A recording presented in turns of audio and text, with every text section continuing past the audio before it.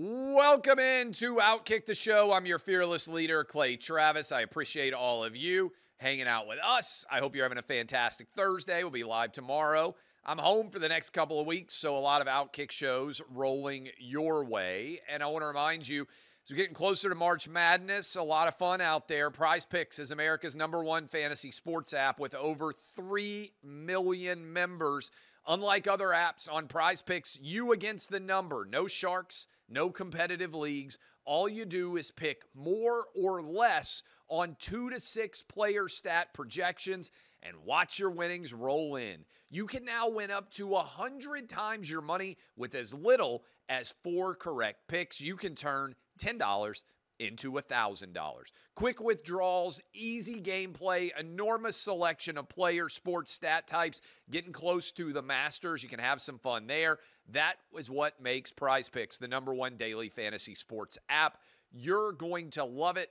I'll give you some more picks tomorrow if they've got their Saturday college basketball action up, because I'm going to be watching a lot of different games out there. You guys are going to enjoy it. Trust me, you're going to love it. You're going to be glad that you did it. It's really simple. You're just picking whether somebody's going to make more or less points, assists, rebounds than the number is. Super easy. Download the app today. Use the code OutKick, OUTKICK, I think I spelled it correctly, for a first deposit match up to $100. Again, code OutKick up to $100. Again, this is simple. You put in $100, they give you back $100. You double your money right off the top. Put in $50, they'll give you back $50. Pick more, pick less. It's that easy. Code OutKick at Prize Picks today. All right, let's dive into it.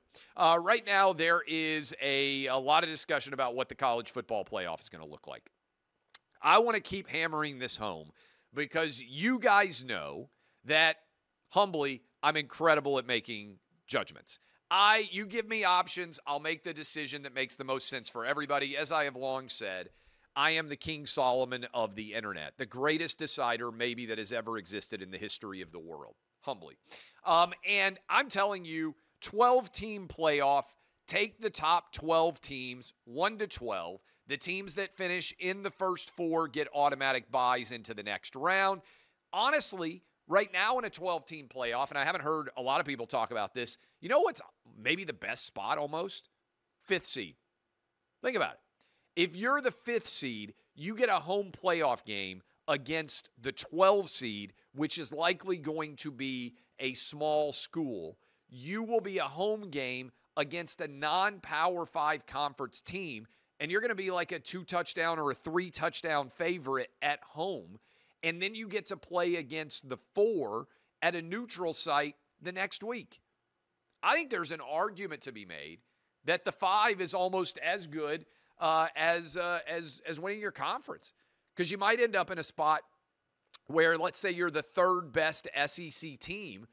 The 5 seed might be the team that doesn't even have to play in the SEC championship game and then gets to draw. Same thing could be in the Big Ten, and then gets to draw a non-Power 5 conference team as an opponent. I just think it can make a lot of sense. But now they are talking about a 14-team college football playoff. And a 14-team college football playoff before they even get to the start of the 12-team college football playoff. And look, I'm in favor of, I said from the get-go, just make it 16. Don't ever expand it beyond 16, but just make it 16. Put the first 3 rounds on campus, so the higher-seeded team could get to host 3 straight weeks, and then play the championship game like you do in the Super Bowl. Put it out to bid, rotate it around. To me, it makes a lot of sense. Go ahead and go to 16. I don't know why you want to give Team 1 and Team 2 automatic buys into anything.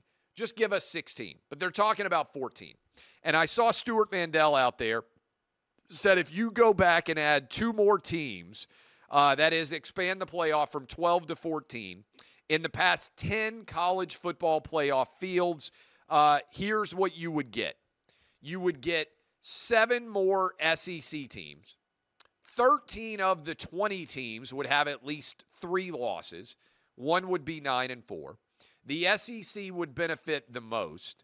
You get 6 more ACC teams, so the ACC would benefit the second most. 3 more Big Ten teams, 2 more Big 12 teams, 1 addition of Notre Dame, 1 addition of Washington State, and last year in a 14-team playoff, the last team in would have been 9-3 LSU. Now, I'm not sure that makes things substantially better for college football, but in general, I would rather have more teams rather than less.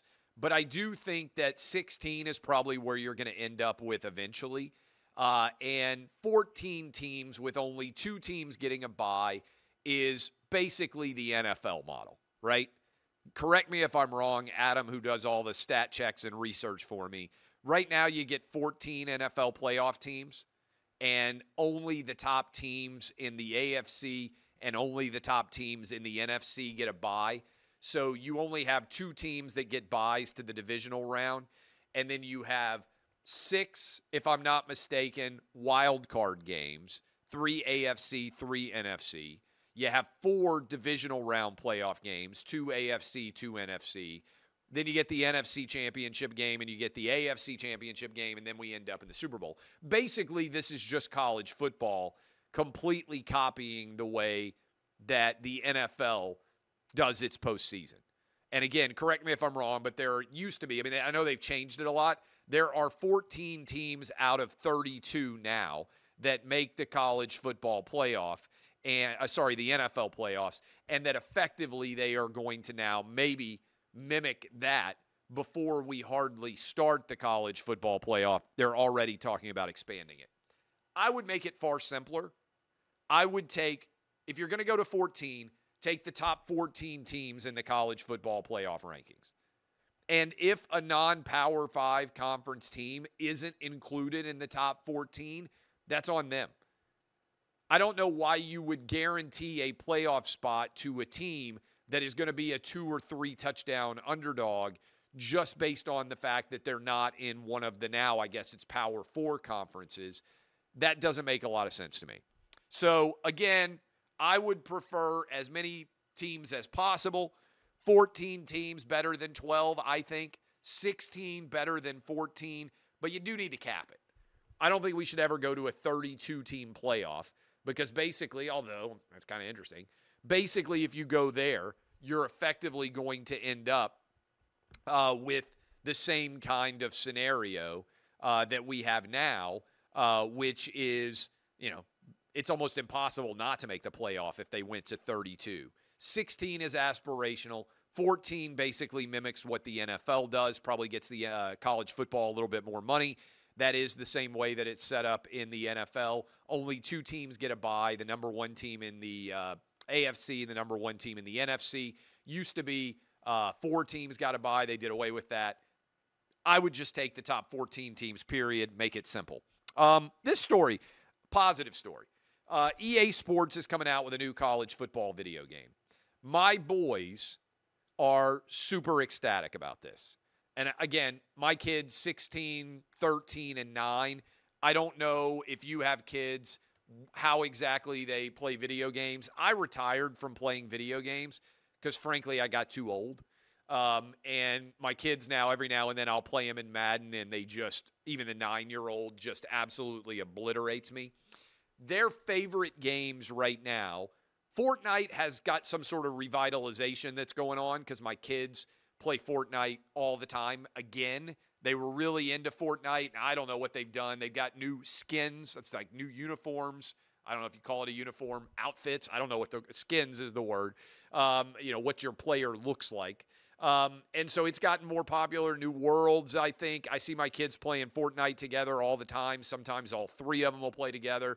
They love Madden, and they like MLB The Show.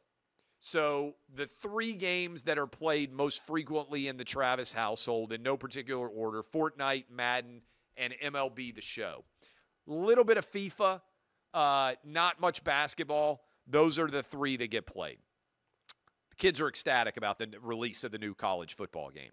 They've even downloaded some of the updates. I think the last year they did the college football game was a decade ago, 2014. I know that a lot of you are very excited about this game. It's got a lot of the top voices in college football involved, and it's going to start with each player getting $600 and a copy of the game or whatever else. Here is what I would say. I understand if you are out there and you are saying, if you are a kid and you're on a college football team and you're saying, hey, I want more than $600. My likeness is worth more than $600. I'm going to pull my likeness out of the game. I'm not going to allow my name to be used. It's a really poor choice. I would tell my own boys if they were on college football rosters, branding is the value that you are getting from the college football game. And a lot of people don't understand the value of branding. We have a big radio show, the biggest radio show in the country, Clay and Buck. We don't pay $1 for anybody to go on our radio show. Nobody gets paid. If you don't want to come on, that's fine. But the value that we provide is we give you the opportunity to talk to an audience of millions of people. I have never been paid to be a guest on any radio show in the country. Never. Some people out there demand payment. I understand it. They're busy. I've always looked at the opportunity to go on radio shows as an opportunity for me to advertise myself for free to an audience that otherwise wouldn't know me. You want to go back in time and you want to study the 20 years of my career. In 2004, when I started writing online for the very first time, 20 years ago, I would go on any radio station in America that would have me as a guest. The way that I ended up on radio, and I've been on radio now for 16 years, is for the first several years, I would go on almost any radio station in America that invited me on for free.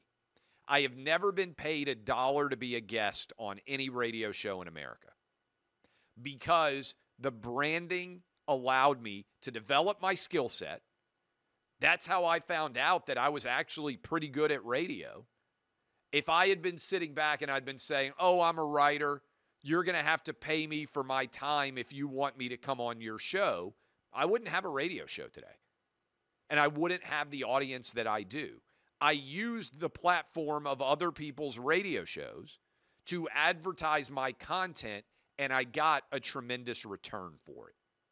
If you are a star college football player, there are millions of kids that have no idea that you exist that will become familiar with you from playing the college football game. And so if you're sitting back and saying, I'm only getting $600, I should be getting $6,000, you're thinking incorrectly about what this game has the opportunity to do for you. It is an investment in your brand becoming more valuable than it otherwise would be because you're not trying to make a few $100s. You're trying to make millions of dollars. And I see people all the time in my industry today worried about picking up nickels and stepping over $5 bills or $5,000 because they're so concerned with trying to get a nickel. Being paid for your content is great. Most people who get paid for their content never make real money. If you want to make real money, you use other people's platforms to make yourself fabulously wealthy. That is what I would be advising my own kids and any kid out there for EA College sports. Your excellence on the field will create a better brand for you. Every kid in America who's playing it is going to be sitting around saying, man, did you see Nico has got a 4.9 on speed? Nobody can stop him when we do this play. Or they're going to say about, players that otherwise they may not be watching. Man, you see how fast that wide receiver is? You know how unstoppable that slant route is with insert tight end here?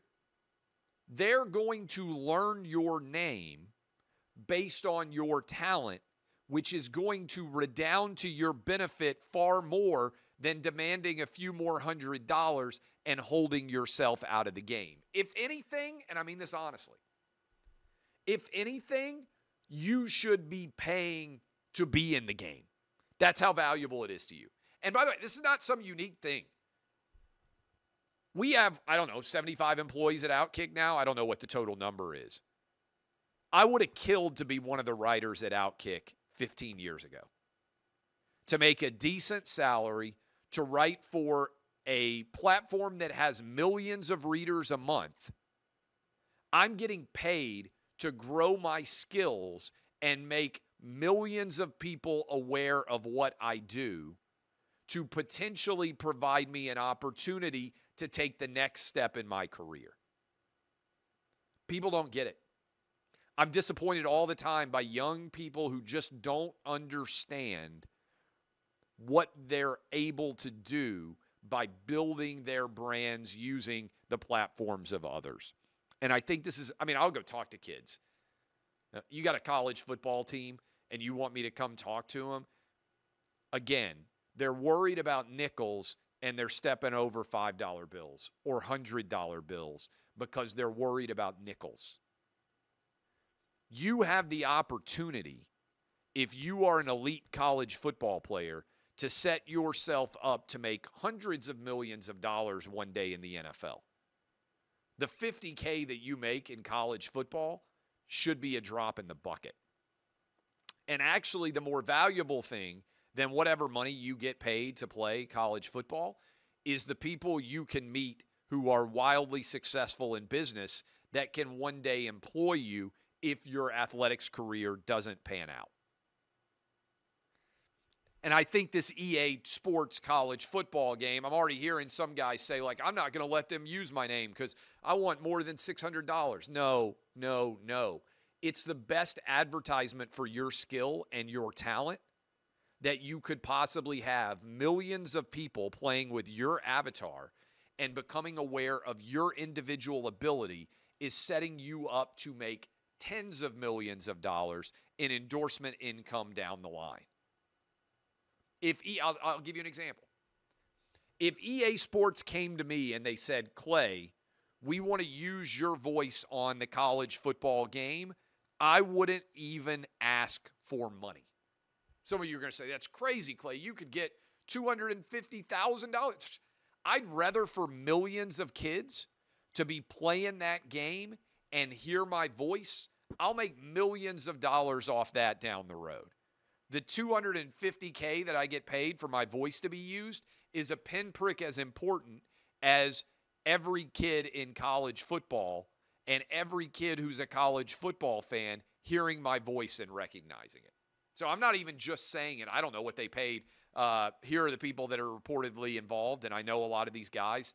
Kirk Herbstreit, Chris Fowler, David Pollock, Jesse Palmer, Kevin Connors, Desmond Howard, Reese Davis. Basically, ESPN's college football talent all got in the game. I would have, if they wanted to use my voice, and I would say the same thing to those guys as I'm saying to the players. I would say the same thing to Joel Klatt, Gus Johnson, guys that I'm friends with that work at Fox Sports and call college football games. Brady Quinn. I don't even know the full roster of everybody that calls games. Petros Papadakis. The value of all those kids hearing your name and calling the game is way more than anything you could be paid by EA. Same thing for your avatar being used, your individual player. Plus, years from now, trust me on this, you're going to be putting on EA Sports 2024, and it's going to be 2035, and you're going to have a 7 or 8-year-old that's playing that game, and maybe you didn't have an NFL career. Maybe it didn't work out like you wanted to. You're going to be telling your son, hey, daddy was in this game. Boom, you can play with my avatar. You can play with my team. And I'm here to tell you that's invaluable. I'm just telling you, your son or daughter, if she likes college football, 10 years from now, you being able to say, here were all daddy's teammates. You're going to get to meet some of those guys.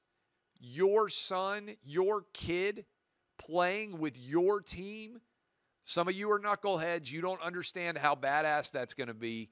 Just being in the game is going to be worth more than you could be paid to be in the game. So I'm telling you how you're going to think one day when you got kids of your own. I would have loved to have been in a college football video game and be able to show my boys. And my kids would think it's amazing. Just telling you. Think long range, not short range. And a lot of people think short range. That's why I'm using the example. You're fighting as hard as you can to get a nickel, and you're not even looking at the $100 bill that's 10 feet in front of you. Oh, I got to get this nickel right now. You guys are disrespecting me. I want my nickel. Like, bro, there's $100 10 feet in front of you. Just think a little bit about where you're headed as opposed to where you are right now. That $100 bill might blow away because you're obsessed with trying to pick up a nickel. I'm not trying to get you money to buy a Big Mac. I'm trying to get you money to buy a McDonald's. That's what I want for all of you. I don't want you to get a Southwest Airlines ticket. I want you to buy an airplane. Think longer than just the immediate right in front of you right now. Think longer range. Make plans. Take steps. I've been there. I've been poor. I get it. It's hard sometimes to overlook the nickel because you're like, man, that nickel can make a difference in my life right now. Not compared to a $100 bill. You're going to spend that money. It's going to be gone. Invest in a career, not a job. This story, it matters a lot to me. I don't know if you guys can see it. I'm incredibly good looking. The reason why I have made a living in media, in video, in radio, in TV, in writing is because I am phenomenally good looking. This is obviously a joke. I'm like Derek Zoolander, Blue Steel. Like, right, I'm not getting paid because I'm incredibly good looking. Really, what I look like, I just, do you look okay? Do you look like an average guy? I'm in that category. But if you ever notice, if you're close to me, I don't wear makeup, by the way, either. People are like, you look old. Yeah, that's because everybody else wears makeup. Maybe in 10 years, I'll start wearing makeup. People are like, you haven't aged at all. Yeah, whatever. Right here, I've got a big scar. I've got a scar right here. I've got a scar right here. When I was 6, I was over at my friend Neil Rager's house. I don't know what Neil does now. First grade, Mrs. Miles' class at Goodlettsville Elementary. I was over at my friend Neil Rager's house. We both had chicken pox at the same time. I don't know back in the day if you guys, if you're around my age, I know they have a chicken pox vaccine now, and unlike the COVID shot, my understanding is it actually works. That is, it keeps you from getting the virus, not you don't have to get a booster every year and you still get the virus. Like, you got the chicken pox vaccine and you still got chicken pox, you'd be like, I don't know about this chicken pox vaccine. I think it actually works. I don't know because I got chicken pox. Back in the day, everybody got chicken pox. We had chicken pox parties. Nashville area where I grew up, 1980s, somebody would have chicken pox. All the kids would go play at their house. The idea from the moms was they want you to get chicken pox at a young age because you were inevitably going to get it. And if you got it as an adult, it could be far more dangerous to your health. So they wanted everybody to get it. So most of the kids around me, we all got chicken pox around the same age, 5, 6 years old. I think my sister was 4. Everybody that was in my social group, every kid got chicken pox. And so I had chicken pox. I was at my friend Neil Rager's house. My mom was coming to pick us up, and she was going to take us to McDonald's. We were super excited. Wasn't much better in life than being in first grade and getting to go to McDonald's. Got the Happy Meal, got the toy. Who knows what the toy might have been? It was heaven. And I went in the backyard with my friend Neil to see his German Shepherd named Casper. They'd had Casper for a few years. He was in a fenced-in backyard. Went out back, reached out my hand to touch Casper. Again, I'm 6 years old, first grader. And as I do that, Casper, the German Shepherd, remember you're little when you're like 6 years old, so I wasn't that much taller than Casper. Casper the German Shepherd leaps into the air and basically rips off half my face. My mom texted me 3 surgeries as a little kid on my face after being attacked by this German Shepherd. You could see my cheekbone, the blood, the skin was ripped wide open. You could see my cheekbone.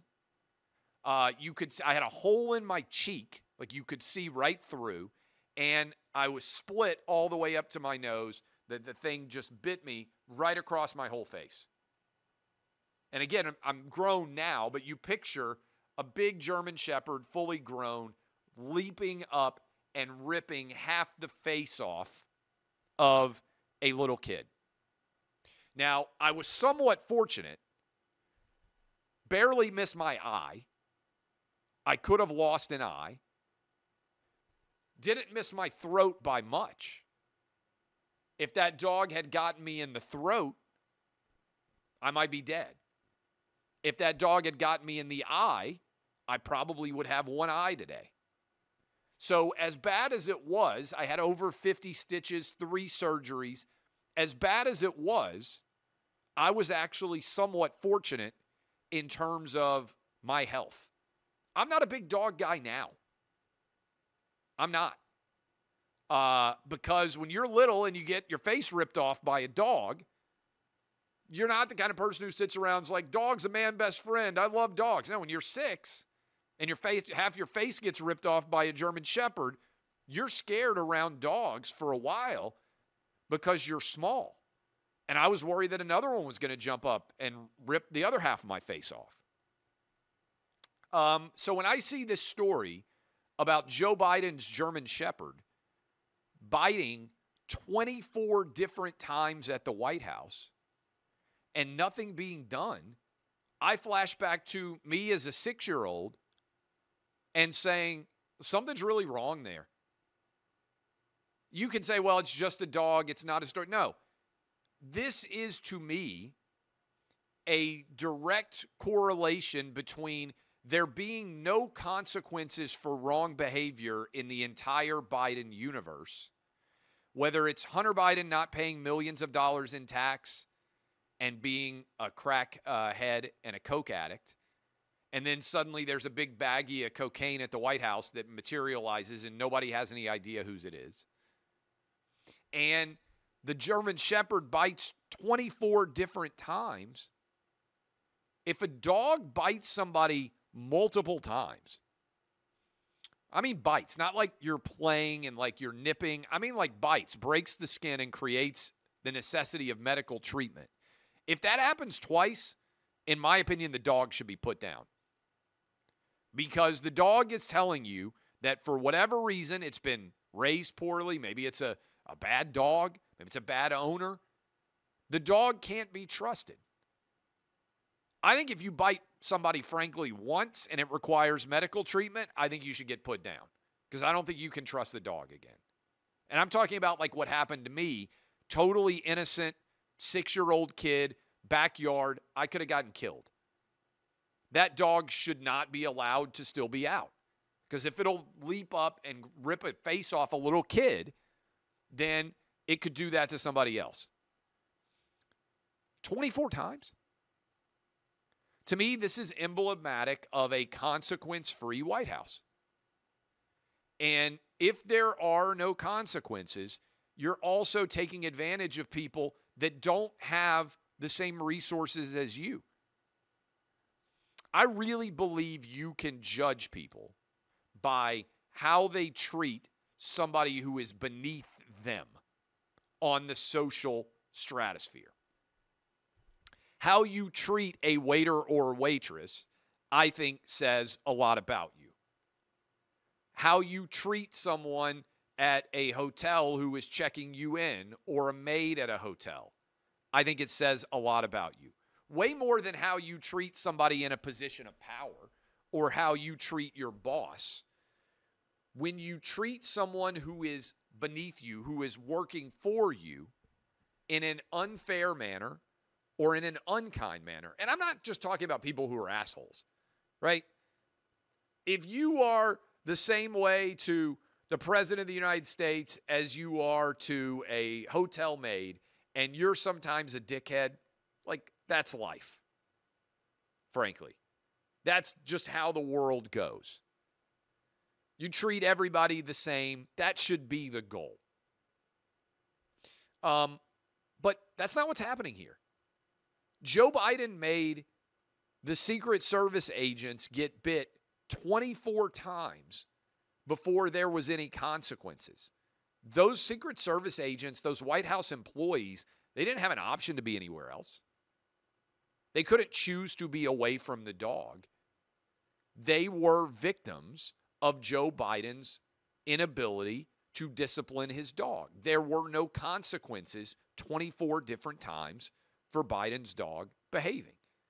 To me, this is just symptomatic of the world that Joe Biden has created, not only for him, by the way, but also for his kids and for Hunter Biden and for Ashley Biden and for himself. There's no consequences for him being unable to do the job. I think consequences matter. And I hope that we're going to see them soon in the election. Also, I think this ties in with Joe Biden's inability to accede to courts of law. He says that he's canceling student loan debt again. Says that he is canceling student loan debt and that he is no longer going to require, whatever it is, 12,000 borrowers to actually pay off their student loans. First of all, this is a major issue for me. Canceling is the wrong word. Canceling presumes that something doesn't exist anymore. The student loan debt is not being canceled. It's just being moved from the obligation of the individual borrower to you and me. We're taking on the $150 billion student loan obligation of the borrower. The government is. You and me, the taxpayer. I didn't have any student loan debt yesterday until Joe Biden decided that I did. I paid off my student loans, I think a decade after I finished law school. I paid off all of the obligations that I owed for the law degree that I got. Chances are a lot of you out there watching me right now took out student loans. To me, when you, first of all, allow the media to say the loan debt's being canceled, that's not accurate. Second, I don't think Joe Biden has the ability to do this because the Supreme Court already slapped him down and said he didn't have the authority to take out $400 billion in student loan debt or whatever that number was. He is directly opposed to the Supreme Court. Again, in a consequence-free decision, he is thumbing his nose at the Supreme Court purely for political purposes. If they strike this down, then he's going to then say to these voters, see these awful Republican-appointed Supreme Court justices, they won't allow me to take away your debt. The conversation that we should be having is, why in the world are we allowing student loan borrowing of this magnitude? You got people who are going to become social workers, and I got no problem with somebody who wants to work in social work, who are going to be teachers who are going to make $45,000 or $50,000 a year for their entire career. You got them taking out sometimes tens of thousands, if not hundreds of thousands of dollars in loans. I don't have a problem with a doctor or a lawyer or a business school grad or somebody getting an advanced degree that is going to lead to ample income, taking out that money and one day paying it back. I did it. That seems reasonable. But we got people getting degrees where they could never pay back six-figure debt, taking out six-figure debt. They may not understand the consequences of basic math. Sadly, that's a huge percentage of the American population. Most people just don't really understand how debt works or how it works as a percentage of income. But why aren't we holding these schools accountable? Why are we allowing schools to write debt of hundreds of millions of dollars for their graduates, or even people who don't graduate at all and still have the debt, right? Because you could still owe the debt if you drop out after a couple of years. Why aren't we asking the question why we're allowing them to do that? And remember, they gave the loan. We're basically paying all these schools back for loans that, in my opinion, many of them should have never been able to grant. We should have means testing on student loans where the universities themselves aren't allowed to take out $150,000 in debt for someone who is getting a degree that will pay them $50,000 a year. That's the real conversation we should be having. And an honest media would be asking these questions as opposed to carrying the water and even using the phrase canceled. It's not true. The loan's not canceled. The obligation to repay the loan is just being moved to a new entity, you and me, the taxpayer, as opposed to the borrower. I think this is a real conversation that an intelligent country would be having. A couple of other stories that are out there. I shared a photo, maybe we can put it up in a shorter version of this, of the Nashville skyline. Compares 2015 and 2024. And that skyline photo, which you can see on my Twitter feed at Clay Travis, demonstrates the stupendous growth that we have seen in my hometown of Nashville, Tennessee. And I want to say, I tie this in with the prosecution that we're seeing of Donald Trump's business interest in New York. I got a lot of people who listen to me in New York, California, Illinois, just using those three as an example. If you live in a blue state, get out now.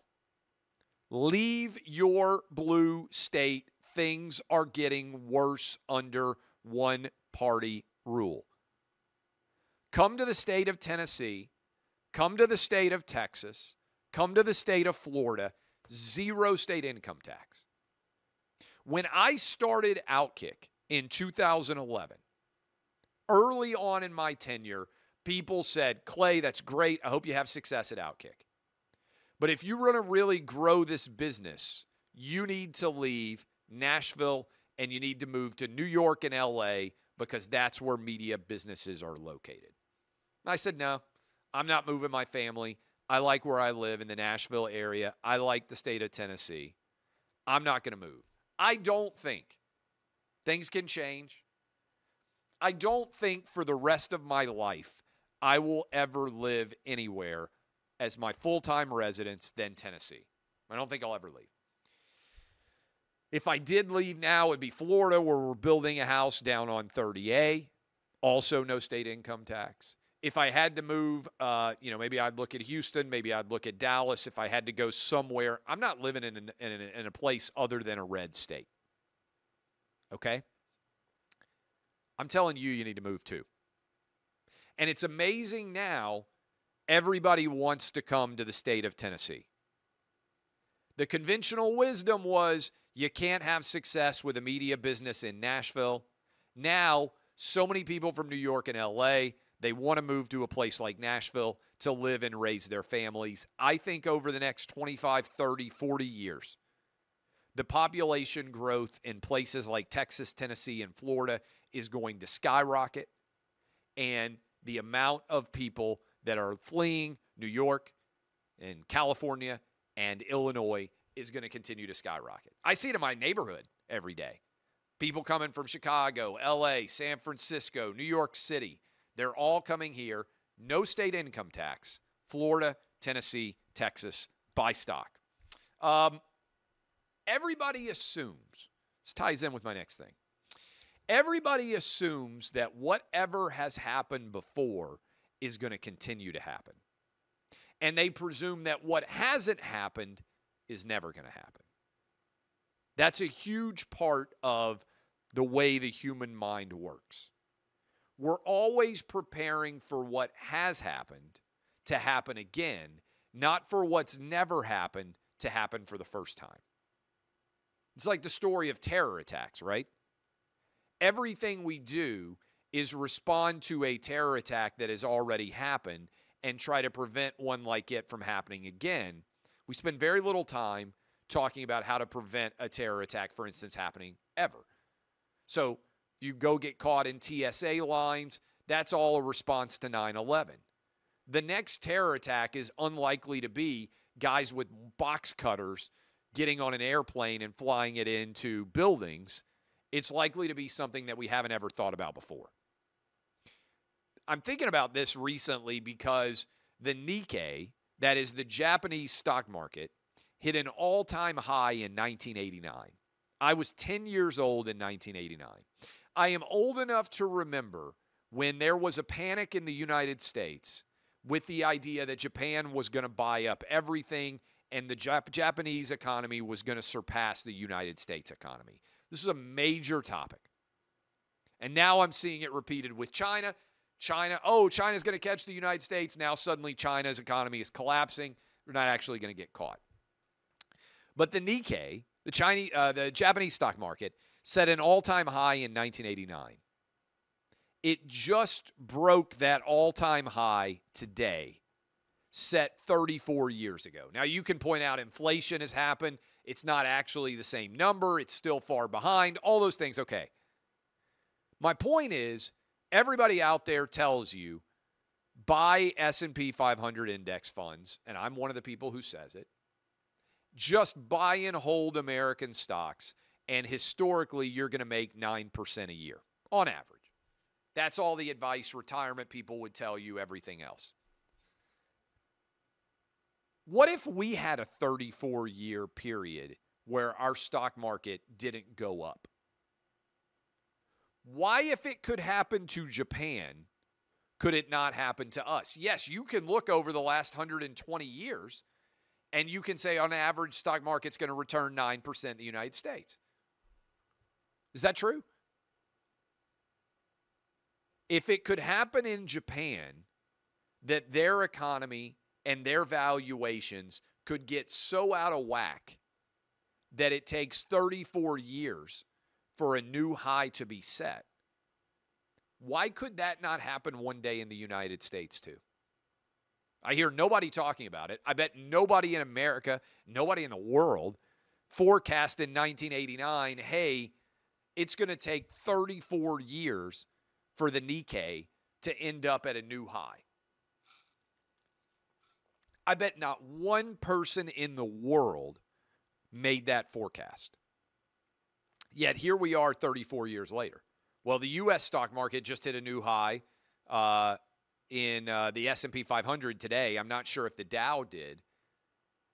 What if a lot of the people watching this right now weren't even alive and we had 34 years where our stock market didn't hit a new high? Just something to think about, kind of the way my brain works. A couple of other stories I want to hit, and then you'll be able to watch, by the way, the next show up on the OutKick Network, which is Hot Mic with Jonathan Hutton and Chad Withrow. AI. I am not a super tech guy. I founded a media company. We had success. I got radio. I don't know how AI works. But I am very troubled by this. I don't know how many of you have paid attention to the Google story about you basically being unable to find white people. You search for what a Viking looked like from Google or what the Pope looked like, or you ask about the founding fathers, and many of the results, most of the results, are actually black faces. It's crazy, right? You can't even get basic history. What I would say about AI is the same thing I would say about social media. The algorithm determines everything, and the algorithm is made by humans. And it took us about a decade until Elon Musk, 12, 13 years of social media, before Elon Musk bought Twitter and said, hey, I just want a free speech platform. I'm not going to rig it. Unlike Instagram, unlike Facebook, took 13 or 14 years for actual free speech to emerge on social media platforms. And in the meantime, it was super left-wing, and it was not an accurate reflection. And the analogy I've made in multiple books, including this one, is that looking on Twitter for what the true American opinion on an issue would be is like looking in a Carnival Funhouse mirror. Doesn't mean it's not entertaining. It just means that if you adjust your diet choices to based on what people say on social media, it would be like trying to adjust your weight and your eating habits based on the funhouse mirror that you stand in front of in a carnival. It makes you look taller and skinnier, fatter, and shorter than you actually are. It's not an accurate reflection of what the real world represents. I'm concerned that we're headed for that in AI, and that all these algorithms are going to be super woke, and that there isn't going to be, whether it's ChatGPT, which I think Microsoft has a huge stake in, or the Google version, there isn't going to be an accurate reflection of the real world in these AI universes. They're going to rig the game to be left-leaning, to be woke. And for those of you out there who don't think about this, whatever you think about Google, by and large, when you do a Google search, you get like 7, 8 different options. Maybe you have to go to page 2 to get the option that you want. All of that factors in. When you actually do an AI search using Google, it gives you one answer. It presumes a correct answer. And my point on all of this is that's very dangerous. It's a different version of search. It's a different version of social media. And I think we have to be very, very careful about where the AI is getting its information and how the algorithm is constructed to know what is and is not true. I think one of the situations they found recently was one of these AI services wouldn't give you a picture of Tiananmen Square in China because they're afraid of upsetting the Chinese. Any search service, any social media service is a slave of the algorithm designed by humans. These algorithms need to be public. They need to be open source. We need to know the input that they are being constructed with in order to determine what their output is. I think it's very important. Finally, OutKick has had a couple of stories up about this. There's been a lot of reaction. You can go visit the Orlando airport without a ticket now. I believe it's Terminal C at the Orlando airport. You can just go there. You can go eat. You can go drink. I think we got dueling opinions up at OutKick about this. And we just talked about it on Clay and Buck, and I'm honestly super fascinated by it. Because to me, my kids couldn't believe it when we were in Australia. We were able to just go in. They didn't ask you for a ticket when you went through Australian security. You can still go to the gate in Australia even if you don't have a ticket. My kids couldn't believe that Dad and Mom used to be able to go to an airport gate and pick up somebody when they got off an airplane flight. You could stand there. They walk right out of the terminal. You shake their hands. You give them a hug. You could walk them to the gate. This was very common too. Boyfriend, girlfriend, husband, wife, kids. You can still do that in Australia. And so on the one hand, a part of me thinks, okay, maybe that wouldn't be awful, because that's the way that I think is you can then have people taking you to your gate. You don't have to wave to them when they go through the TSA security. But I had two big thoughts. One, I've been to the Orlando airport several times. We've flown in there. We've gone to Universal Studios. We've gone to SeaWorld. We've gone to Disney World over the years with my kids. The lines are often brutal. So the last thing I want is more people going through TSA security and making the lines even worse than they would otherwise be, and people are going through and they aren't even getting on an airplane flight. That, to me, is miserable. Second thing I thought, We actually took, I swear this happened, a school field trip to the airport when I was in elementary school. And the idea was, hey, we want to show you what it would be like to get on an airplane. And some people out there are like, are you kidding me? But back in the 1980s, not everybody got on an airplane. My grandfather, Clay Travis, who I was named after, never got on an airplane flight in his entire life. He died in 1990. 8th grade education, worked in the coal mines. Never, he and my grandma never got on an airplane in their entire life. And in the 1980s, I went to public school with a lot of kids. I didn't fly on airplanes very often. We pretty much drove everywhere. In the 1980s, it wasn't uncommon for you to not be on ever having flown an airplane flight. So I was thinking about this in the context of Orlando. What if you don't have that much money, but you got kids that love airplanes? And you were like, hey, we're going to go to the McDonald's food court. We're going to get you chicken nuggets and a Happy Meal. And we're going to sit and eat French fries and have a Coke and watch airplanes. And I was like, that actually seems like something that you should be able to do. So I'm torn as both the selfish guy who's like, man, this seems miserable. There are going to be longer lines to the TSA. But when I think about it from the perspective of taking a kid who loves airplanes, and you might not be able to afford an airplane flight, but you can afford to get a Happy Meal and go sit with your kid or your grandkid at the airport. It reminds me of the 1980s when we took this field trip to the airport. We weren't going anywhere, but the idea was, hey, we just want to show you what the airport's like. So for an adult, I can't imagine anything more miserable than going to the airport and not having to fly. But if I think about it from the perspective of a dad or a granddad and having a kid, and maybe you don't have the financial resources to take that kid on a trip, but you want them to see what an airport's like, and they love airplanes, and you want to see, like, some kids love, dump trucks. Some kids love construction.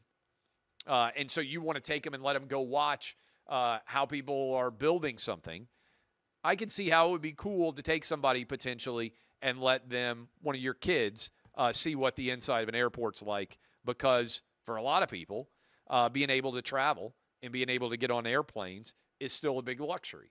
And I don't take that for granted. I didn't travel that much on airplanes as a kid. The guy that I was named after never got on an airplane in his whole life. So, as somebody who flies all the time now, you really kind of take it for granted. But there are still a lot of people out there that may be interested in the Orlando area in seeing what an airplane looks like and what an airport looks like, because they're not flying all the time. So that's kind of my way to analyze that. Love all of you. DBAB unless you need to SBAB. We'll have a show tomorrow on Friday. Hope all of you have fantastic weekends. I'll be back tomorrow.